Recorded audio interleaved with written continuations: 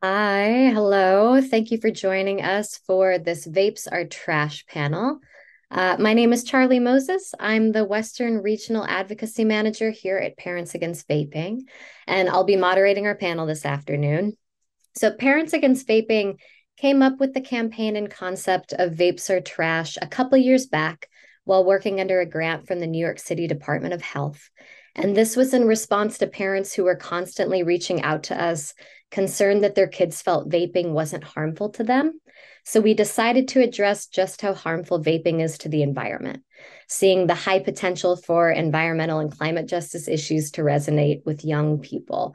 This is another way we felt to open up the conversation for how vaping negatively impacts your personal environment, your brain, your body, your lungs.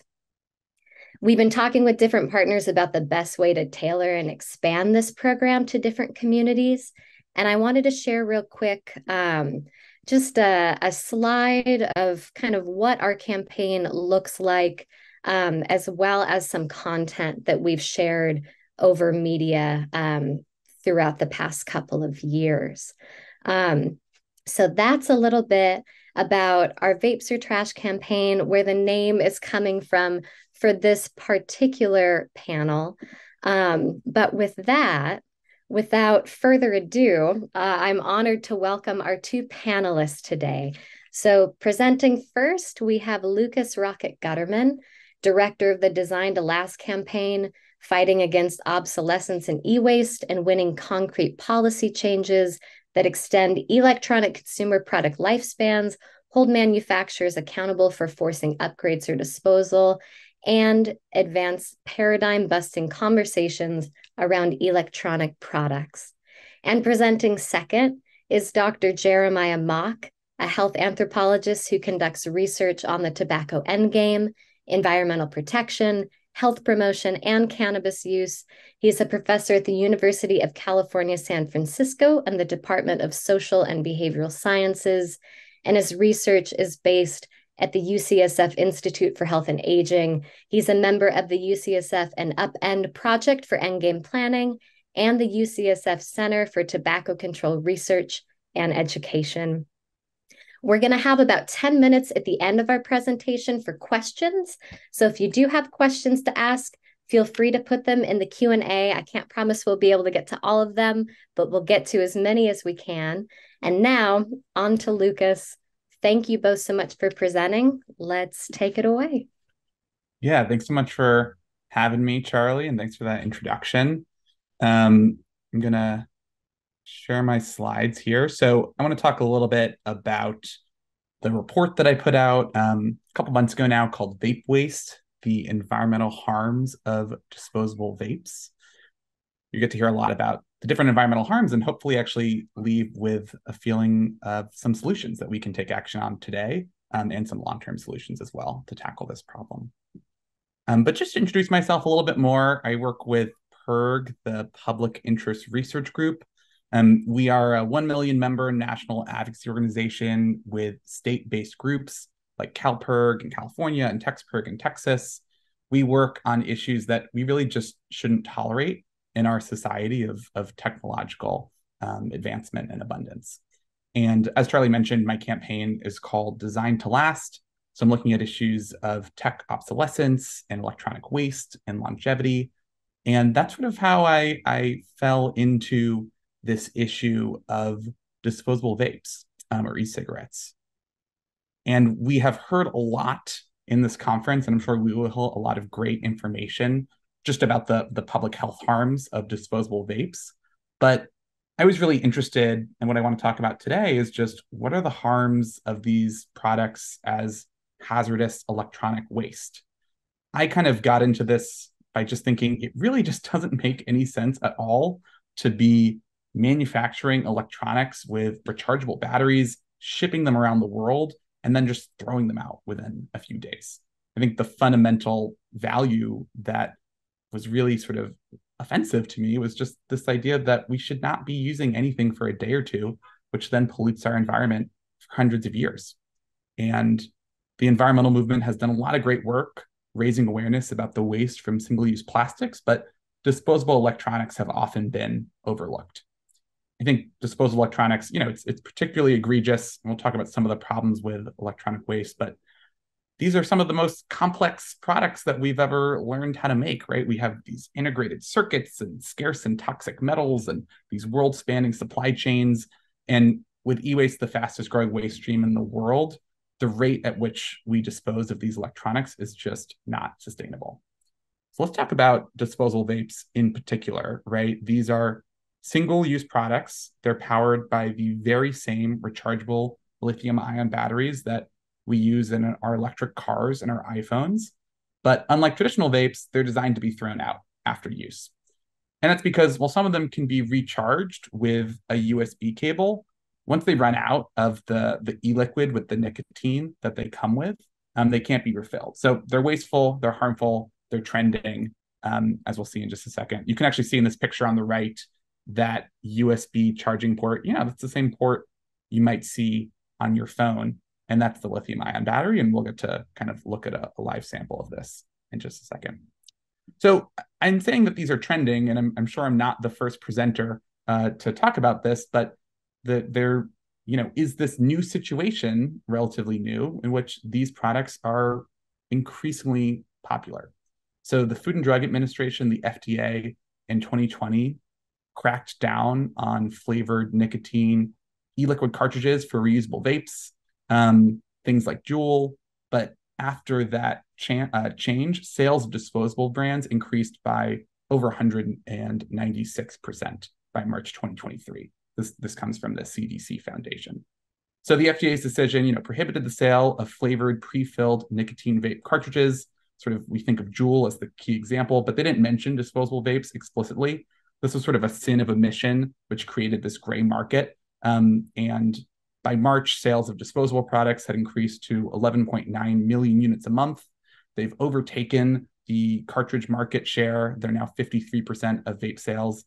And the amount of disposable vapes that Americans are buying is really shocking. At this rate, we're throwing out 4.5 disposable vapes every single second in this country. So few products are really as harmful and as popular as disposable vapes. I really think we shouldn't tolerate any disposable electronics, but we especially shouldn't tolerate any that trash our environment and our public health. So as part of the disposable or the vape waste report, this was some coverage in Time that report got, which was pretty exciting. We just found a lot of really shocking statistics about the scale of this problem, right? According to the same sale estimates we just looked at, lining up all the disposable vapes sold in a year would stretch for 7,000 miles. That's long enough to span all the way from coast to coast and back again. This vape waste is just becoming increasingly more common, while cigarette butts are actually becoming less common as the trash that's littering our beaches and waterways. Kind of seems like we've gone from bad to worse. Unfortunately, cigarette pollution can take up to 10 years to degrade, but disposable vapes are just non-biodegradable, and they can endanger ocean creatures that inadvertently consume the plastic that they use. So it's almost like companies looked at all the cigarette butts that were polluting our beaches, and they thought, I can make something even worse that's never going to be decomposed, and it's going to leach toxic chemicals, unfortunately. So beyond just the scale of the waste, there's just a huge problem once the user is done with these products. And that's because there is no standard legal way to recycle disposable vapes. Unfortunately, most disposable vapes won't even face this problem because only about 25% of the electronic waste in this country is actually recycled. But even if these vapes are disposed of properly and they're sent to a recycling center, they often can't be collected. So for example, the Drug Enforcement Agency, the DEA, actually began accepting electronic cigarette devices and cartridges during their prescription take-back day, but they can't accept devices containing lithium-ion batteries. So what makes these products really difficult to deal with is they have 3 different components that all sort of require different processes and different organizations and companies that actually take them. So I'm going to show these 3 parts here now. So here's the plastic shell of kind of Escobar style disposable vape. It's strawberry ice flavored. This plastic shell never fully degrades. They follow in the footsteps of all these other really environmentally harmful single-use pod products like coffee pods, or now we're even seeing pods that are for hair dye. Plastic is just really hard to recycle, so that's sort of in and of itself a problem. Inside that plastic case, we have the electronic component right here. So you can see the circuit board.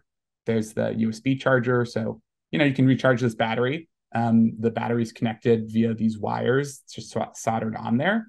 And then we have this tube that goes into the e-liquid that has nicotine, which, is then vaporized. And then finally, we have the e-liquid itself, which is in this sponge.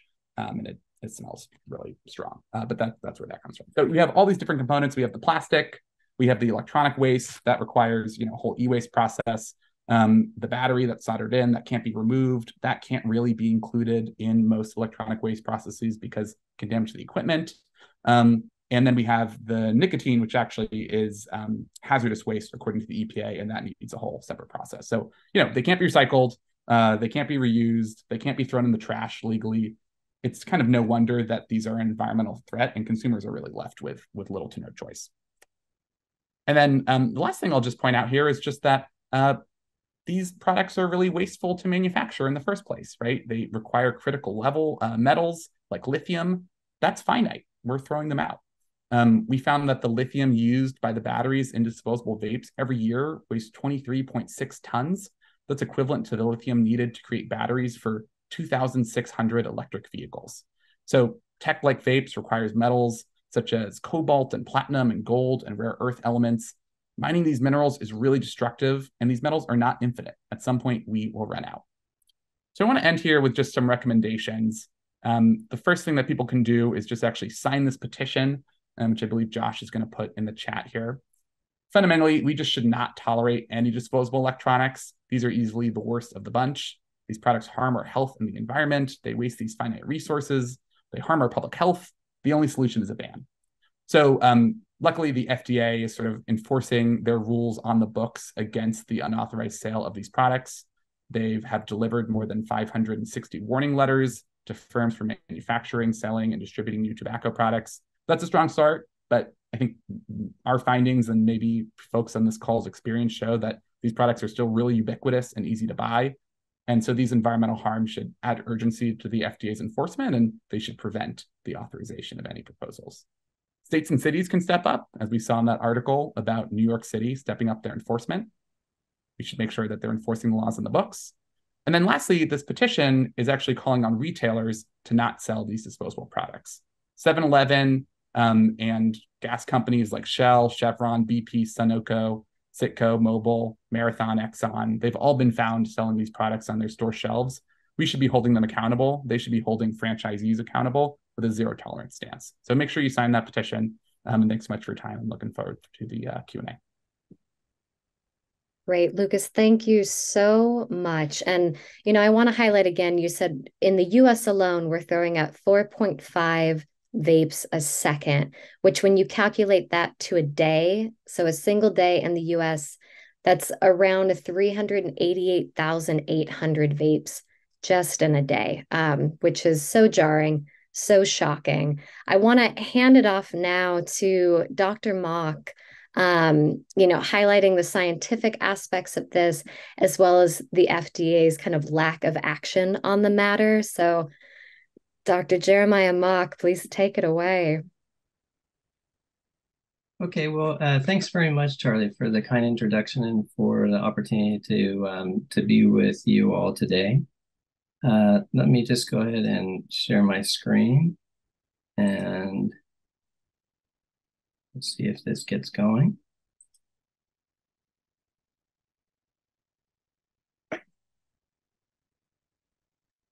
So I'm out in California in Marin County, just over the Golden Gate Bridge from San Francisco, and this is our beautiful coastline. And I want to talk with you just a little bit today about the importance of eliminating tobacco vaping waste. And I would like to acknowledge that I'm living on the ancestral lands of the coastal Miwok people, and I think that we as a society would do well to embrace the sense of stewardship and care of the land of the native peoples all across this country. So Lucas mentioned the FDA's enforcement policy, and that was issued in January of 2020 with regard to cartridge-based e-cigarettes.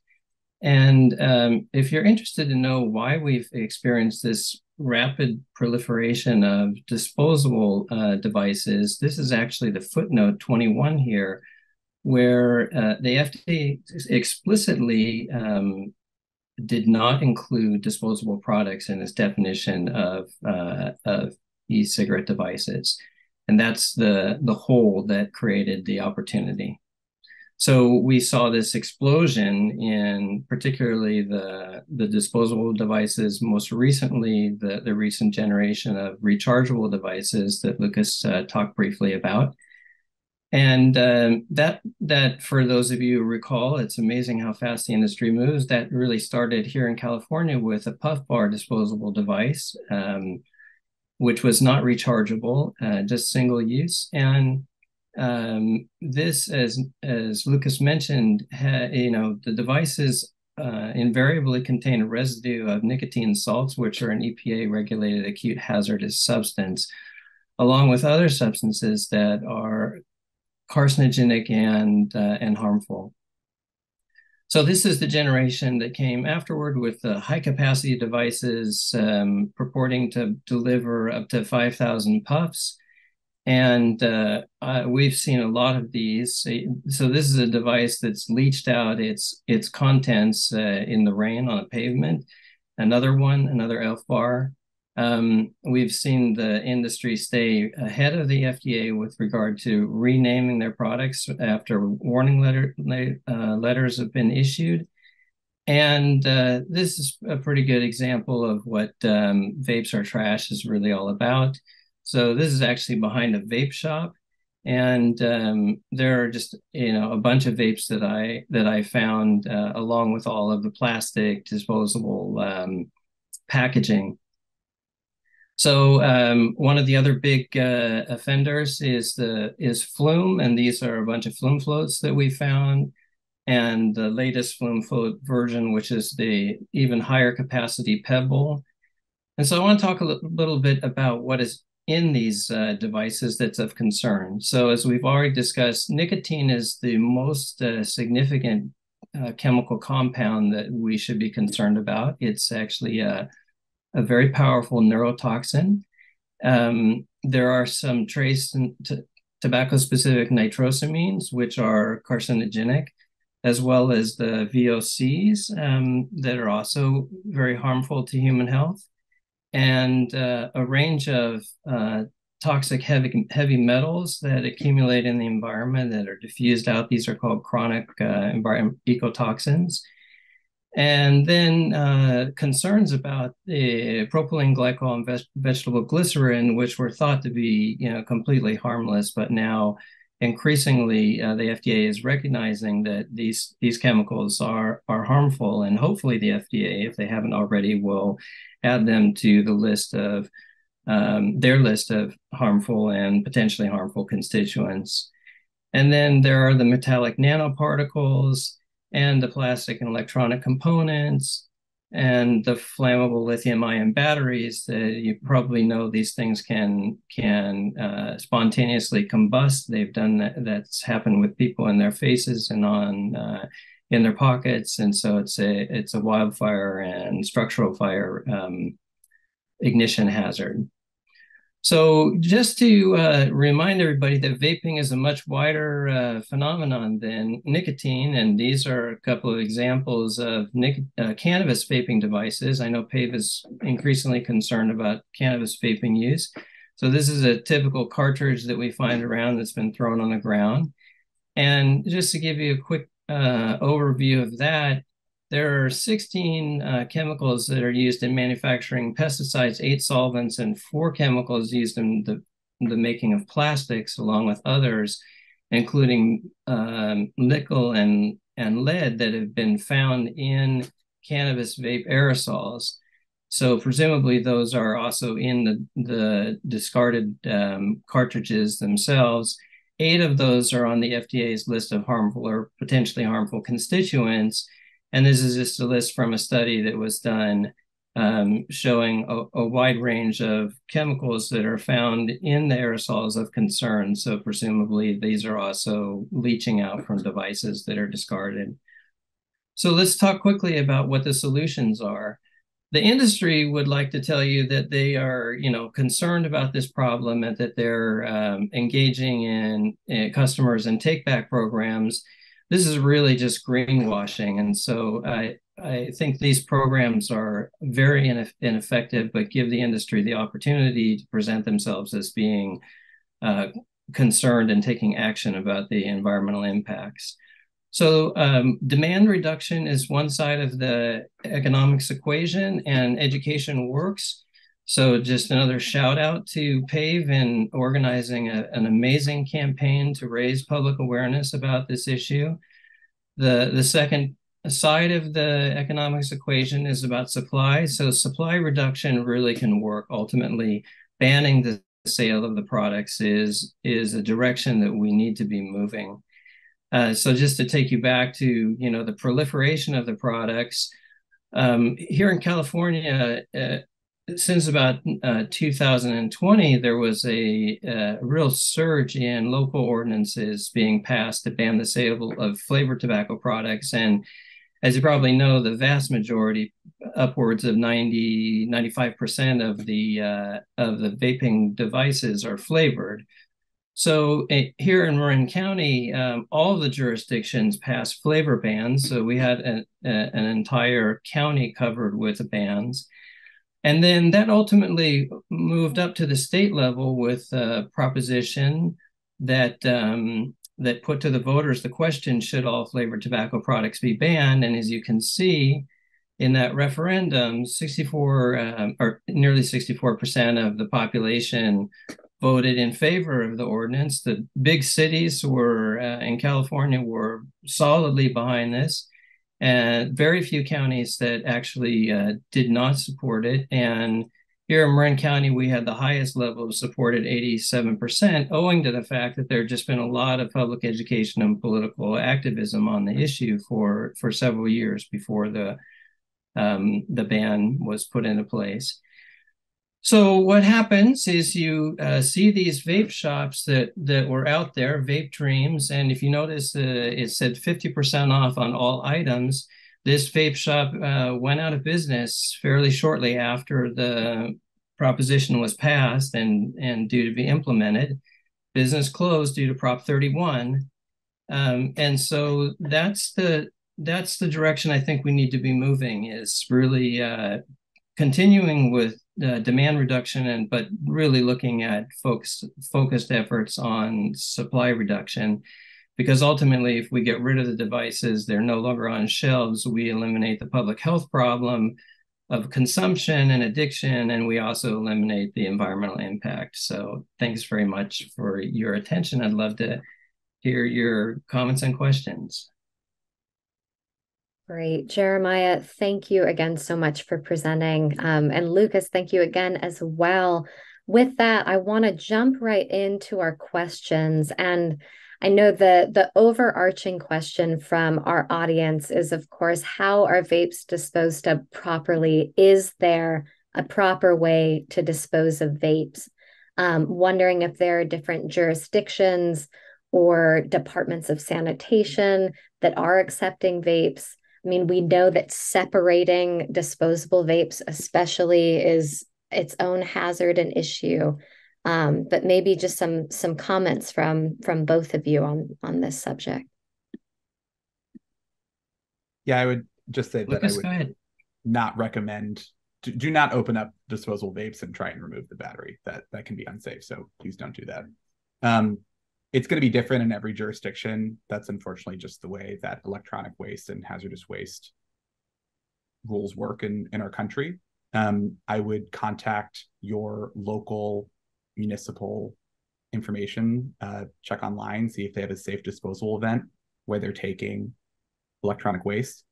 In my experience, you have to repeatedly remind the person you're talking to that you're talking about a disposable vape where the battery cannot be removed. So make sure that they're aware of that. But there are increasing programs. I know that Boulder, Colorado, and New York City, at least, that they will take these products.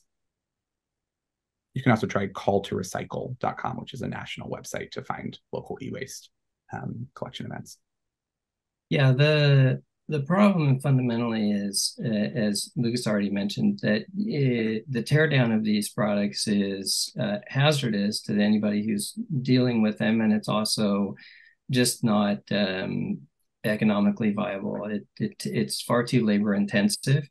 And so even here in Marin, where for decades we have had our own waste management heavily committed to, 100% recycling. I've taken these devices to them and they say, we don't accept them, just toss them in your household trash. There's really, and even if you do see programs where they're actually taking them back, the likelihood is that they're just being ground up and the contents are going to leach out into landfill anyway. Yeah, no one's sitting there with a tweezer and taking all the components off the circuit board or separating things. So from an environmental standpoint, there is no real recycling that's happening with these products, but it is worth being a sort of good Samaritan and making sure that they're being disposed of properly, at least. Yeah, and just to put a point on that, Lucas was talking about that it's hazardous to take them apart. That's because nicotine is absorbed dermally. So if you get this stuff on your hands, and you're going to be breathing it because unless you're wearing a respirator, because it volatilizes in the air. Yeah, thank you both so much for this response. It is such a challenge to because we all want to be able to do something or have some kind of program or just a place that we can direct and point people to. But at this point in time, there isn't an easy option. And as terrible as these disposables are, I do just want to say that, at Parents Against Vaping, we support ending the sale of all flavored tobacco products, disposables or not. And that it's just so necessary to kind of look at different avenues that go beyond just the disposal point, like addressing the FDA, addressing retailers, trying to get other organizations on board with kind of ending the sale of these products completely, as opposed to kind of this far down the creek trying to figure out what to do with them. So another question we have is, are cities and counties allowed to pass local ordinances or fees to apply financial and environmental accountability for local vaping industries? Yes.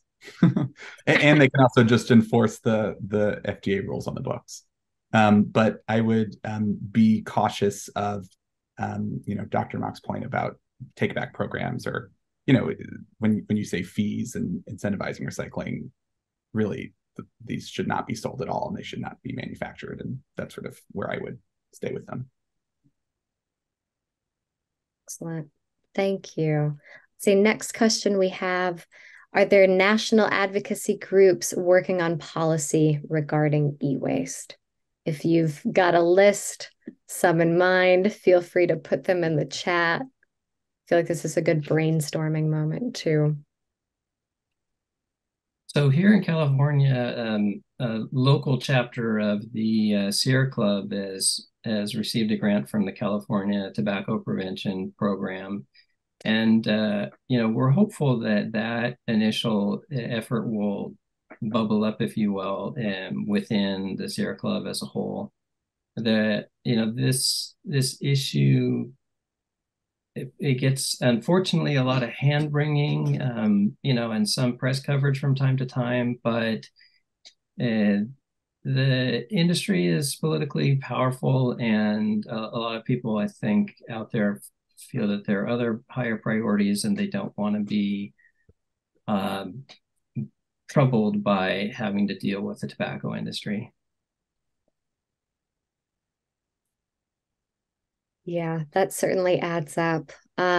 We've got a handful of questions left. The next one I want to get into is, maybe we can answer this or kind of toss it around a little bit, but why are vapes able to contain known carcinogens? Why aren't they compelled to put this information on labels? I think that's a question of a lack of regulation and enforcement. Great. Excellent answer. Well, I'm getting note in the chat to wrap it up. I want to thank you both again, Dr. Mock and Lucas, for presenting today, for coming on with your expertise, your information. Cannot thank you enough. And everybody, thank you so much for attending this panel, this breakout. We really, really appreciate it. And we look forward to seeing y'all again next year. Thanks very much. And I'll just say one thing. I thought that was a great panel with Dr. Mock, Jeremiah, and with Lucas, and Charlie's moderating. And I think we really need to think about holding FDA accountable on this as well, because remember, for years, from let's say 2016 to 2020, it didn't appear that they were requiring these companies, the vaping companies, to give consumers guidance about exactly how these products should be disposed of. So again, the regulatory delays and failures and loopholes have not been helpful. And again, thanks to our great panel. It was really interesting. And I hope people will listen in after to a really impactful parent panel that was going on in the other room as well. Thanks.